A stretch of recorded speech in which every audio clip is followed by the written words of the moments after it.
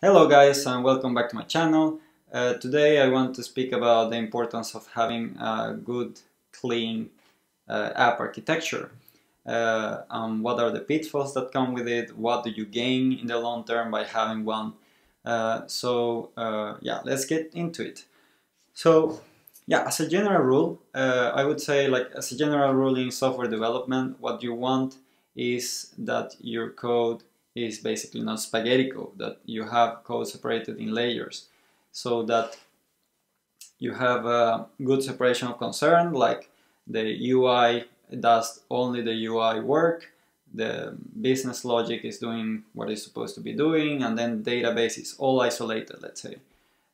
This way, in the long term, it will be much more maintainable, as we will be discussing during this video.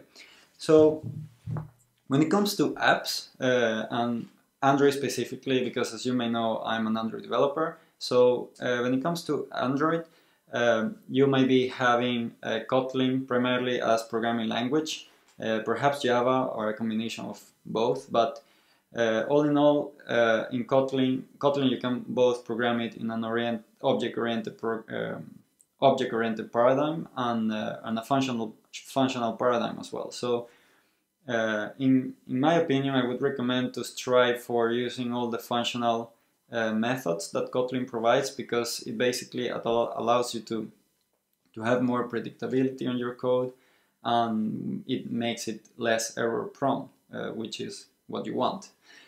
So if you try to check online, I will take my board here to explain a bit, but if you try to find what's a clean architecture, what does it look like, you will always find this Uncle Bob diagram. So at the very center is like an onion diagram, as you will see. So in the very center you have like an entity, or the entities, not very well seen, but yeah, here in the center is basically the entities, and this is basically the raw data as it's coming from the API or blockchain. Then you will have another layer where you have the use cases, and the use cases basically represent the intent of what you want to do with your data. Then you will have another layer which is speaking about view models, I mean. View models, controllers, in the case of iOS, for instance, presenters you may also have. So basically this layer is what it will be like the business logic layer, and the view models or the presenters or controllers are basically communicating, as we will see, with the use cases. Then you will have another layer which is basically the UI, or I don't know, databases, for instance. So what is important in this diagram, what you need to remember, you need to look at it as an onion, and as an onion basically you will see that you can only communicate with adjacent layers. So the use cases can communicate directly with the entities, the controllers and view models and so on can communicate with the use cases, then the UI with the view model, for instance, but you shouldn't be, like, the UI code shouldn't be talking directly to the use case, for example, or shouldn't be talking to the entity directly. Instead, it should be communicating with this other layer. The view model then communicates the use case, what it wants to do. For instance, very common example, you have a fragment or an activity and there is some buttons there that the user can interact with. So the person will tap on the button, then this button will, let's say, communicate to the view model like the person reacted to this event. So, and in that case will be like, I don't know, fetch user. So when you log in, for example, fetch user when logging in. So then the view model will communicate with the use case that says and specifies like, okay, fetch the user from the repository. And then from the repository, this might be like, if it's a local repository, it would be like a database or a shared preference, for instance. And if it's a remote repository, would be a REST API, a blockchain, or whatever you're communicating basically outside of your mobile. From there, then you fetch yeah, in this case the entity, which was the user in my example. But this looks nice, but sometimes it's difficult to grasp, like, okay, but what is what and how do I put it in the code? So I like to show it as well like this. It's much simpler approach, I think. So at first you will have a presentation layer. Then you will have a domain layer here. And then you will have a data layer. So the data layer has the repositories, as I mentioned. And you can have both local or remote, as I commented now. Then you will have a domain layer, which is like the view models, where the view models will be. This is basically the business logic. Then you will have the presentation, which is the UI. In case of Android, would be the fragments, the activities, widgets, and so on. So what is important here is that the flow goes this way. I mean, you need to try to do it unidirectional. So basically, the user reacts to the UI. Then from there, you communicate to the view model in the domain layer, like, okay, do this action, execute this code, or process this data, or whatever it might be. Then this probably communicates to the data layer, where you will get either data from the local repository or the remote repository. Then the data basically comes back. But it's not like you have a mess, like from the presentation you talk directly to the repository, and then from there you talk to the view model, and then the view model, like, you should basically go by layers. So yeah, this is something to be keeping in mind. And also like good basic, really, like software design principles, such as solid, yeah, it's like a separation of concern, dependency injection, and so on. Then you also have YAGNI, like you ain't gonna need it.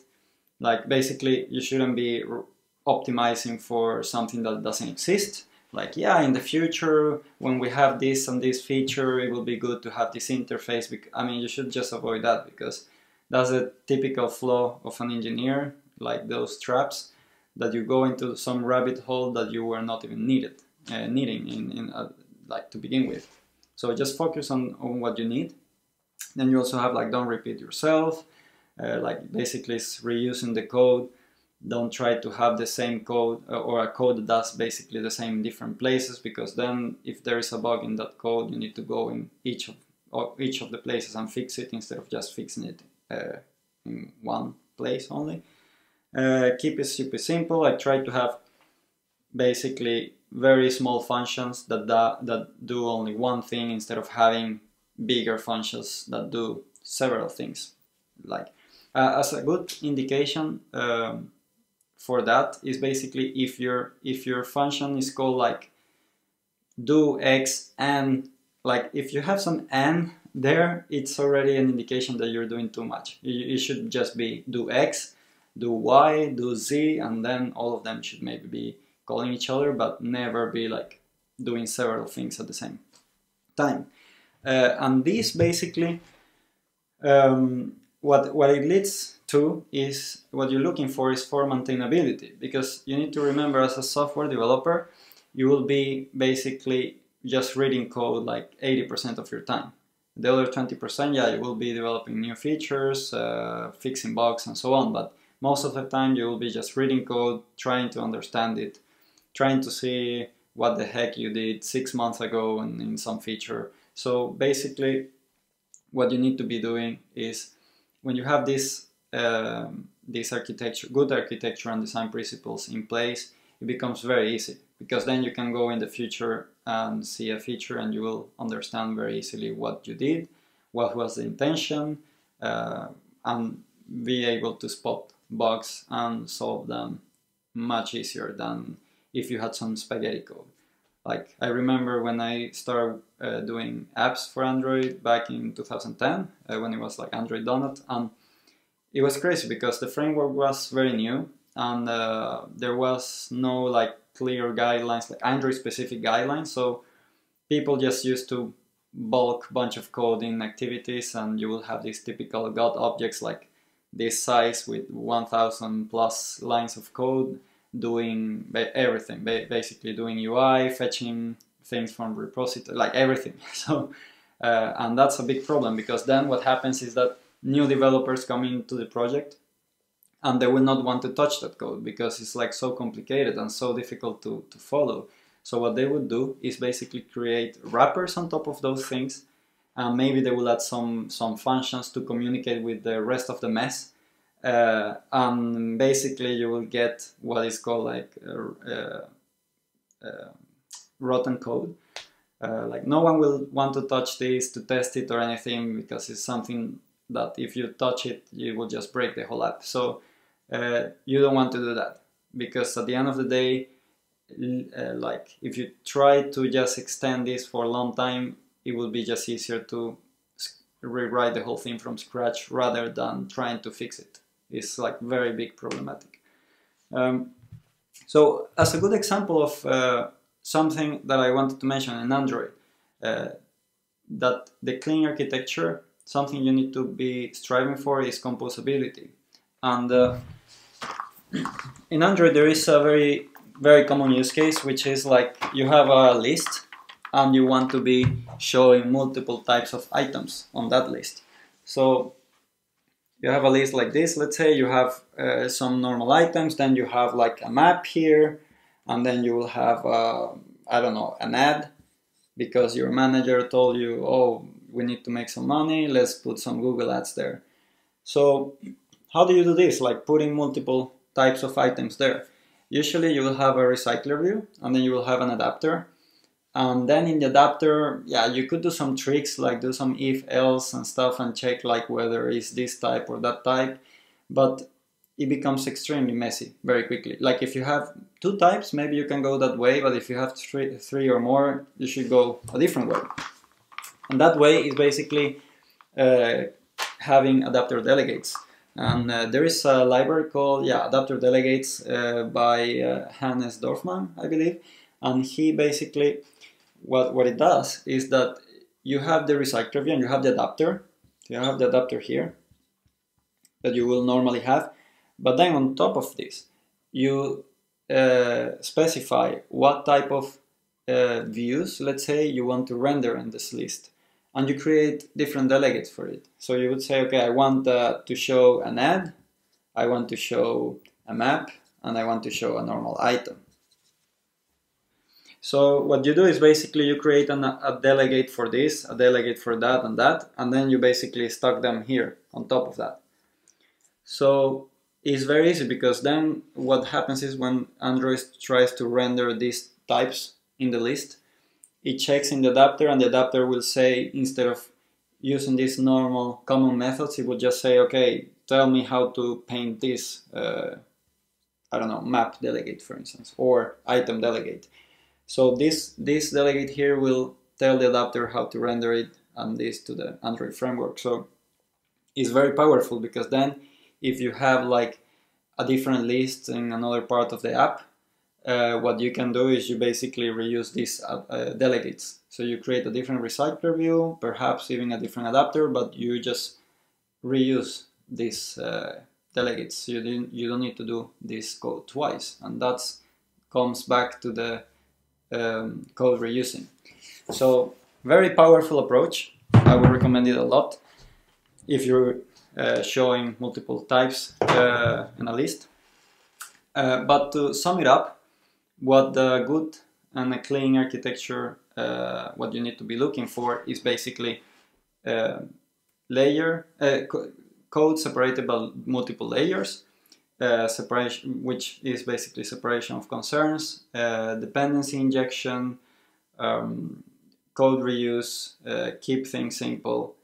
What else? Yeah, I mean, basically these things, because perhaps if you're prototyping very quickly, yeah, you can make some mess and it wouldn't matter. But if you're serious about the app that you're building, you want to think long term, and who will maintain this app, you know.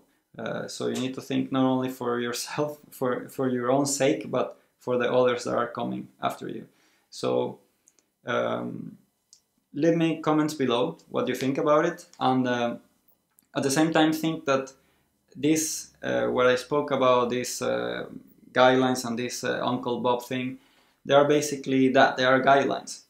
It's not like you need to follow them religiously, but you should be striving towards that, and you should analyze it case by case. Like, for instance, maybe in your app, it doesn't really matter to have, I don't know, interfaces between different layers, because maybe you see it as a boilerplate and something unnecessary.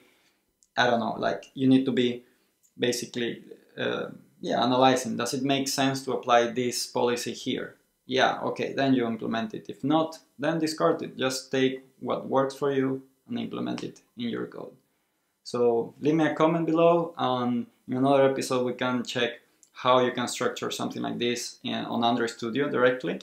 So you will see how the packages are structured and everything. Thank you, bye bye.